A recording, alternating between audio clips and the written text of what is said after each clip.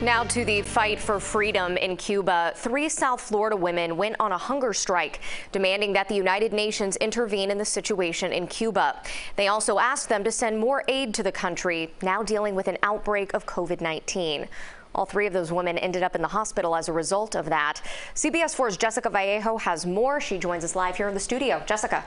That's right, Carly. Now, one of the women had since left the hospital, and this evening she tells us it was a tough journey, not eating for 8 days, but she can only imagine what her family goes through every single day on that troubled island.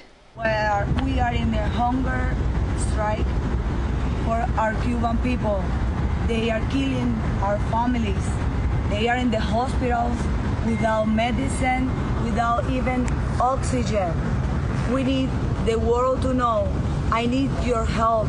Spread the word. Sitting across the United Nations in New York City, these 3 Cuban women from Miami traveled miles and went on a hunger strike for those over on the troubled island that have been silenced. I need to know that our families are in danger. Over in Cuba, not much has been known since hundreds of Cuban people took the streets, demanding for freedom, basic human rights, and for the end of 62 years of a communist dictatorship.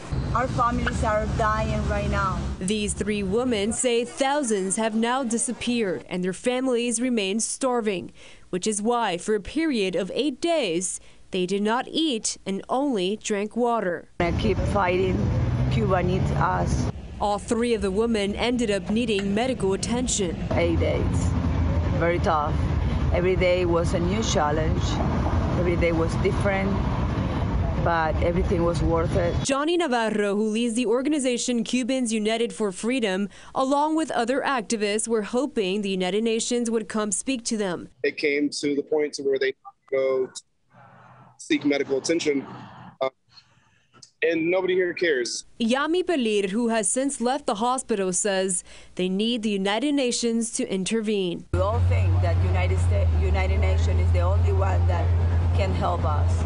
We need help. It's terrible what's happening there.